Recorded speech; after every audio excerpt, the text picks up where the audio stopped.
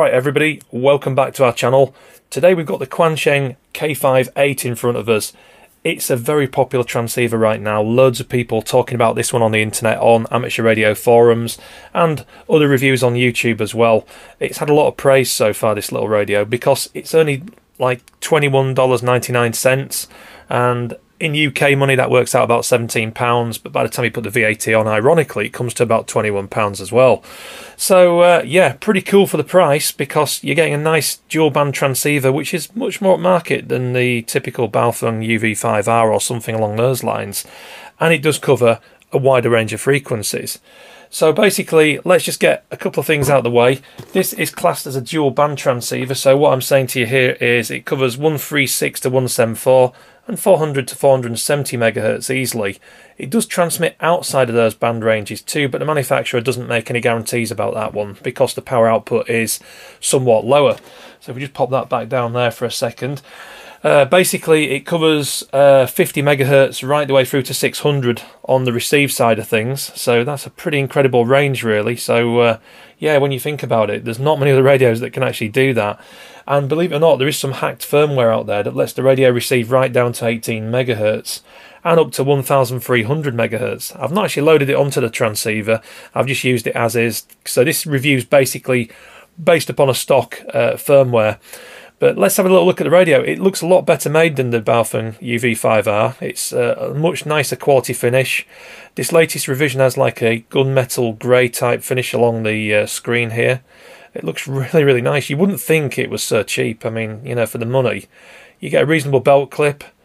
I think the battery's 1600 milliampere hour. It's quite chunky to hold in the hand. Not overly large though or anything. You know, it's quite a nice size. Nice clear amber backlit display. And you've got white LED keypad down here. Now apparently this is the improved version, because the original K5 was actually very good, but the speaker wasn't too brilliant in it apparently. So they've uprated the speaker, they've changed the backlighting on the screen from white to amber to make it a bit more readable. Apparently that makes it a little bit better. And there's some firmware tweaks as well. So that's the main change between the two. So if you've already got the original K5, I certainly wouldn't rush out and go and buy this one if you're happy with it. But as you can see, it's quite a nicely made transceiver. You've got a nice big PTT button on the front of there, and you've got two programmable keys down here. So I've programmed my bottom key to do a scan, and yeah, it's really quite handy.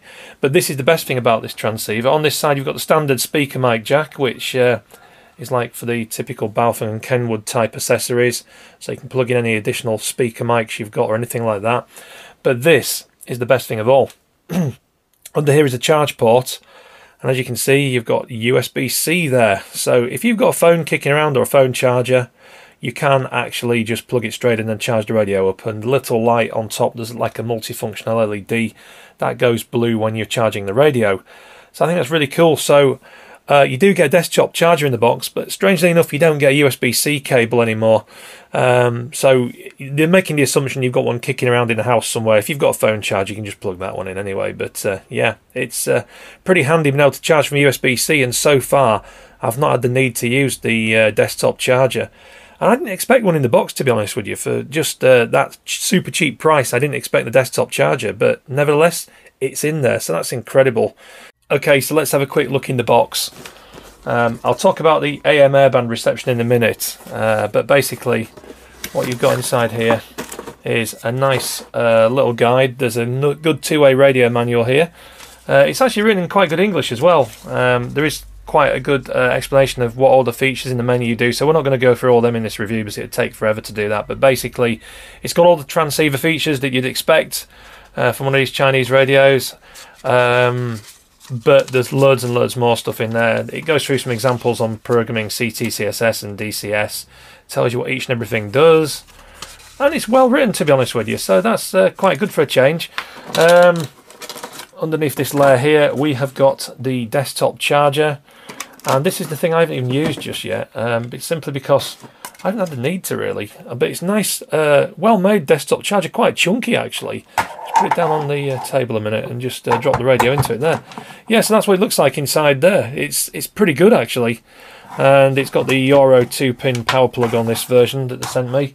so I'll have to get an adapter for the UK because we use the 3-pin plug over here, but that's normally the case with these things.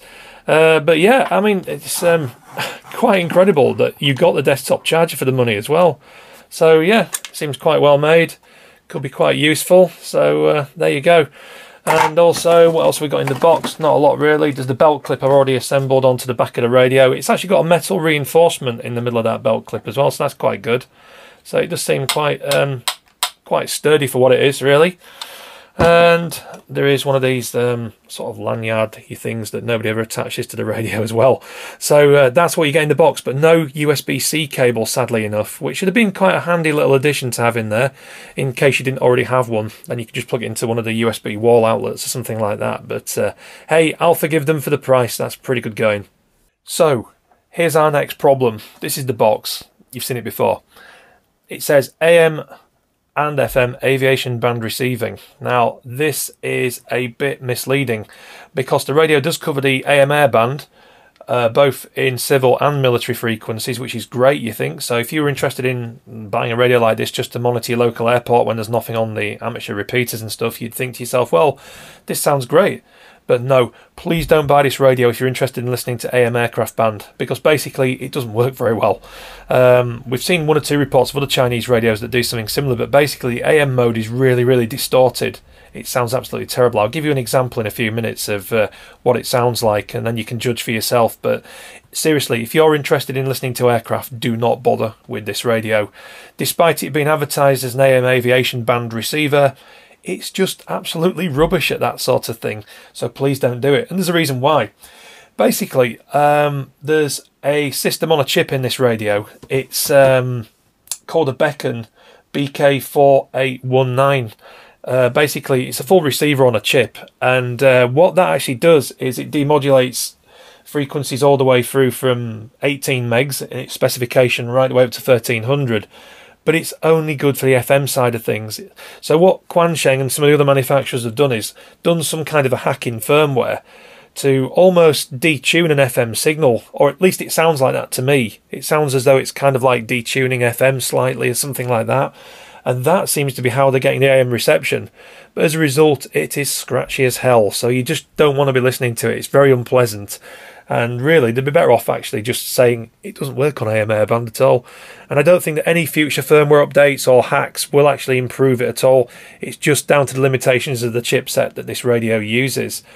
But that's one of its strengths as well. It's a great little receiver. So if you're interested in listening to marine band, amateur radio, PMR traffic, you name it, anything else, as long as it's in the FM mode, it'll be absolutely 100% okay. I can guarantee that. It does sound really crisp and clear from my testing. But if you're wanting to do AM, then no. So on to some of the features of this transceiver. Basically 200 channel memories, which isn't the most we've seen in a handheld, but it's sufficient for most people. What I've done is I've just been programming the usual PMR 446 frequencies here in Europe into the memories to put in for a scan. And I've also got some amateur radio repeaters that are local as well, so we can keep a check on those. And in addition to that, I've programmed in some of the marine stuff as well, because I live by the coastline, so I do get a lot of marine traffic and ships passing through this way, which is kind of good as well. So 200 memory channels. It's programmable by Chirp as well now, as of June 2023. Basically, Quansheng worked with Chirp and got this up and running. So if you like using Chirp and you've already got data files you want to import, then you can do it all through there, which is really, really cool. There is the original CPS software available from Quansheng's website, which is a little bit difficult to find. I mean, the website was actually difficult enough to find for me because it's not actually just called Quansheng. But I'll put a link in the description and a link to the software if I can remember to do that at the end of this. And that's kind of cool as well. Now, the CPS software for this device isn't so bad, actually. I found you could actually edit channels quite easily with it. It looks a bit like some sort of DMR software, to be fair. But basically, you can organise channels. You can move them up and down, which is a first in a lot of the Chinese programming software. So if you want to insert a channel in after you've programmed the radio, you can move the sequence or order of it. You can create things like scan lists as well, which is really, really good. So yeah, lots and lots of stuff you can do with that. That's not bad as well. But of course, if you prefer Chirp, then you can also use that. So no worries at all on that side of things. You'll notice on this radio that you've got a rotary volume on off and control knob on top of here. There is no a channel up-down rotary encoder, you've got to use the up and down keys for everything on here, and it is quite menu driven in that respect. So you've got 3 keys that are really important to you there. There's the M key at the top, which is for the menu, where you can go through all the settings, all the usual stuff like squelch, steps, TX power, setting your DCS and CTCSS tone codes and everything else, turning Roger beeps on and off. There's the offset that's programmable for repeaters, wide and narrow modulation, and like absolutely shed loads of other stuff in there as well. So I'm not going to go for every single setting because there's absolutely loads of stuff in there. It's really good. You can have voice prompts on or off in Chinese or English like any other Chinese radio. Absolutely loads and loads of stuff you can address. There's also things called scan lists. You can create 2 user definable scan lists of channels that you frequently use and make one the default. So you could scan, say, PMR 446 frequencies and then marine band frequencies separately, which is really, really good. So yeah, very comprehensive. It's got a voice inversion scrambler in that as well. You can turn the beeps on and off.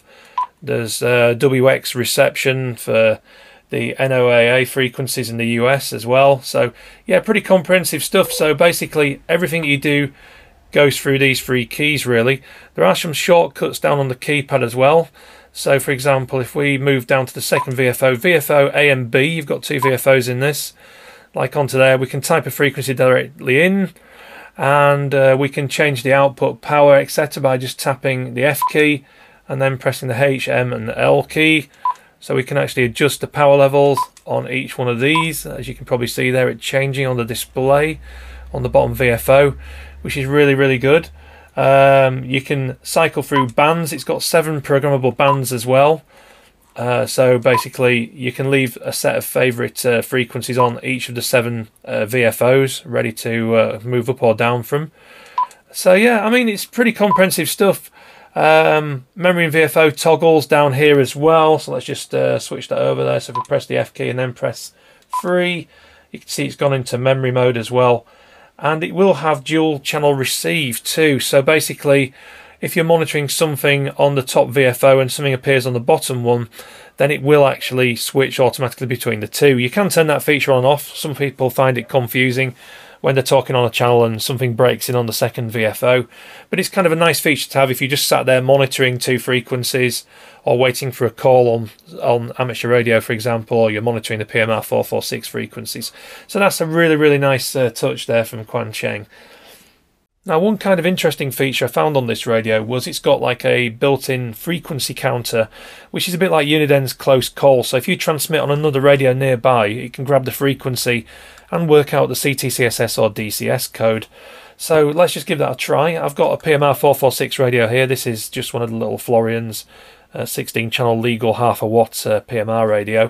So if we tap on the F key and then press FC down here, you can see on the display it's waiting for a frequency. So we just key up on this radio and boom, there we go. It's come up 446193 and then the DCS code as well. So that was pretty cool actually. Let's do that again, just so you can see it on the display one more time. Just the backlighting goes off rather quickly. That's the only downside to this radio. There you go.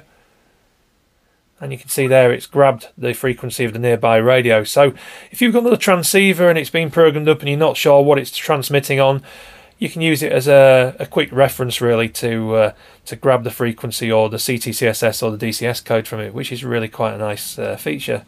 And also, forgot to mention this earlier on, it's a standard SMA type connection. So if you've got SMA female antennas around, there you go, you can just pop it straight into the top of there. So if you've got a favourite antenna like I have, I've got a diamond, is it an SRJ77, which is quite a good antenna, and I've also got one of the Radtel so-called tape measure tactical antennas, and that would fit into there quite nicely as well. So yeah, just a standard screw thread like any other transceiver. So the antenna you get with it seems to be okay. It's just a little dual band stubby one.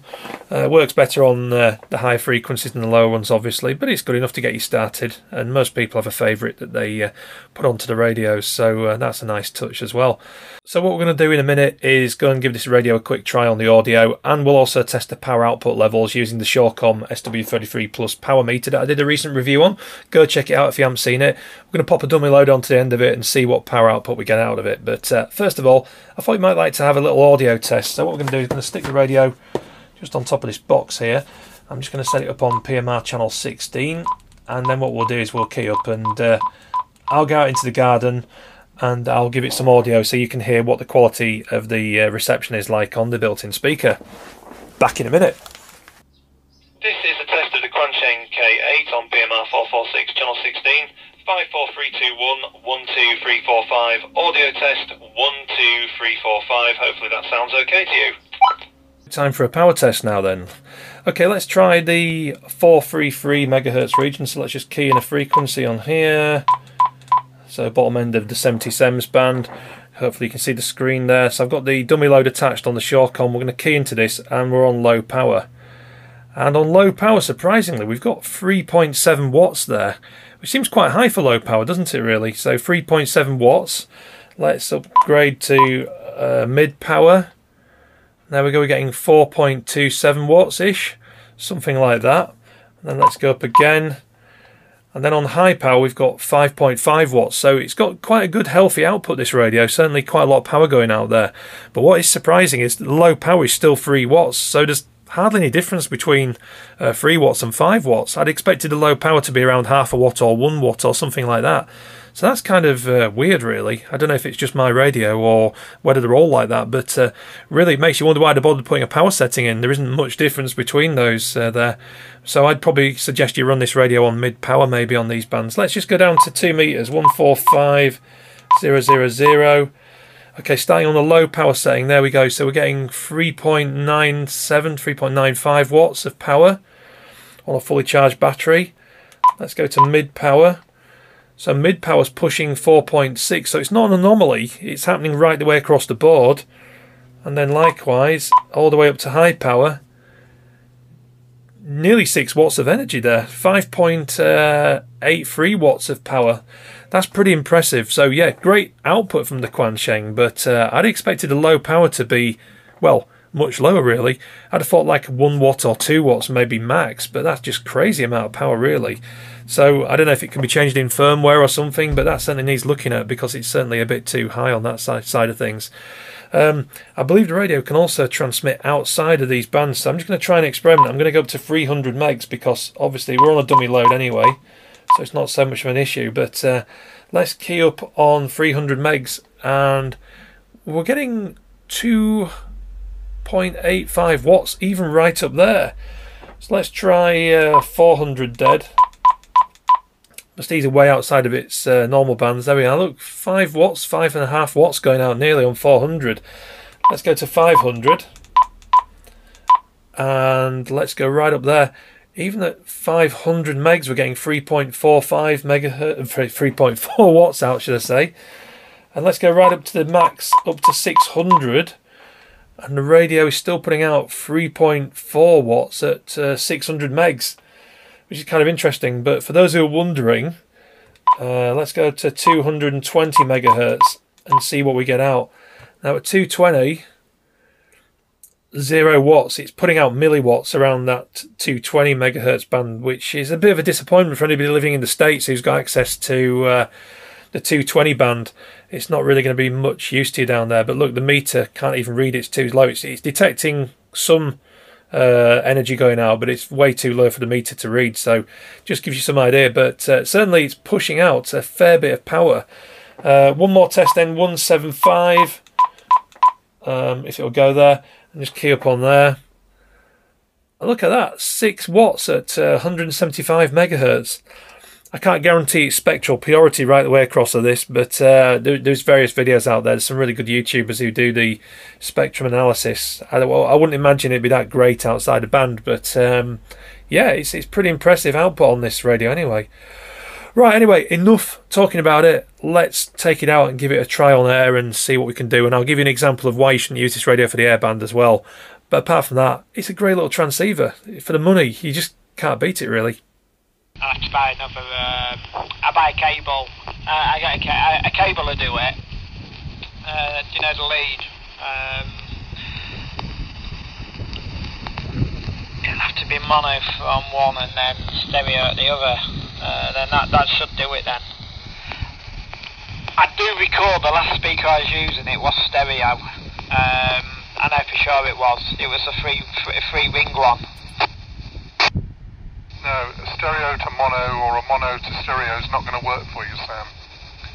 You mustn't use the earth connection to get the full audio output. That's why it's quiet. You've got to, basically what you've got is two audio amplifiers. When the signal goes positive on one pin, the signal goes negative on the other pin, and then the speaker is connected between them. There's no ground involved at all, so anything you try and do stereo to mono or mono to stereo ain't going to work. That's why it's a special speaker. I should have kept me other speaker. I knew it. It's no problem. I've got two nice SP30 speakers either side of his radio now. They're not expensive, the other ones, but it just makes it look a lot neater. Yeah. Unless there's any other way round there, I'm not sure. Yeah, of course there is. It's just a matter of getting your soldering iron out, Sam, and you connect one side of the SP30. In fact, what you need to do is you need to get a little mono socket, a little bit of cable, so a little mono socket on the end of a lead, and then put that into the stereo plug and connect it between the two live pins, if you like, rather than use the ground. For destination Rotterdam, Пусти поздрав 6.7 3737 I'm Okaga 22 POV with full compliance, no defects, security level 1, PC number 1119. Call you again once we are down to Springs over. Thank you very much. Right, Jason, are you receiving me on PMR8? This is a test of the Quansheng K5 version 8, I think it is, or K6, whatever you want to call it. How's it coming through to you? Yeah, radio 5, full signal. Right, okay, so we're about 3-4 miles apart at the moment, and up Mid-Links Golf Course, just outside of Bridlington on the east coast. I'm just stood behind some bushes at the moment here because I'm trying to get away from the wind noise, because it's very windy tonight up here, yeah? Yeah, which antenna are you on? Yeah, I'm on your favourite antenna tonight. I'm on the Handheld tape measure antenna, the tactical one, yeah? Alright, very good. Yeah, well, you're full signal at the moment. Yeah, well, the audio's coming through good. You sound nice and clear anyway, so we usually do this walk around here, don't we, with the radio to do a bit of a test, and yeah, it all sounds good to me. Just on about 4 watts power, that's the mid power on this radio. I was just telling you the other day, low, mid and high power, they ain't that different really. Starts about 3 watts and goes up to 5.5, I think it is, on high power. It makes you wonder why they bothered, really. Yeah. I ordered some gear off Amazon today. Oh right, yeah, it's Prime Day, isn't it? Yeah. What did you manage to get off Amazon then? Anything good? Well, I didn't get anything what was like reduced, certain percentage off. I got some coax with a BNC on one end and a PL259 on the other end. I got a cigarette thing for my car with USB charging ports on.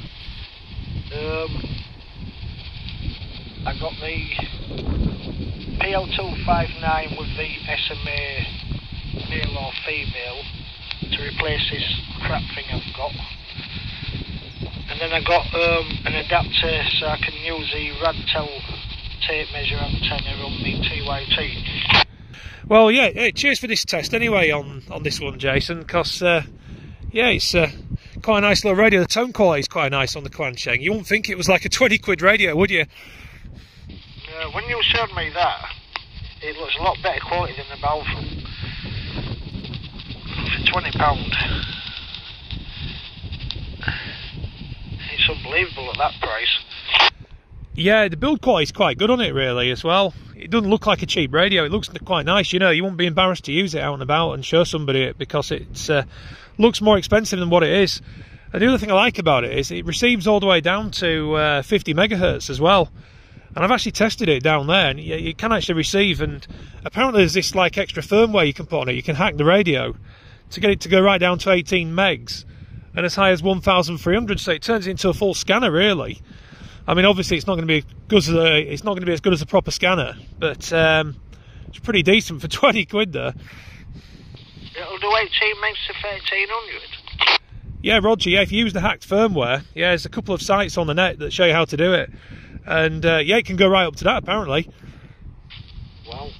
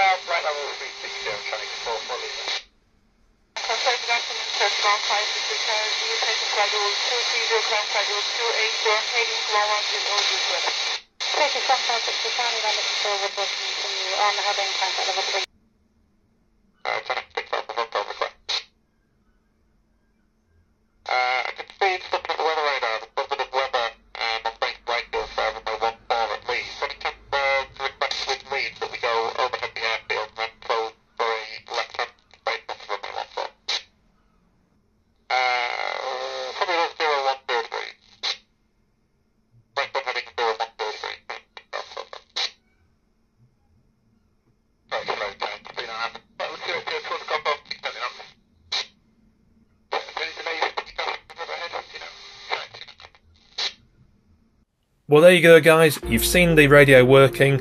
Like I say, it works great apart from the AM AIrband reception. Definitely don't buy it if you want that kind of thing. It will be interesting to see if they fix that in a future revision of the radio. I doubt it very much, but you never know. I'll leave a link in the description to the Aliexpress page where you can purchase one of these from. There are other places you can get it from as well, but at the moment Aliexpress seems to be the cheapest and quickest way to acquire one of these radios. So yeah, I'll also leave a link in the description for the CPS software from Quansheng's website. So hope you enjoyed that.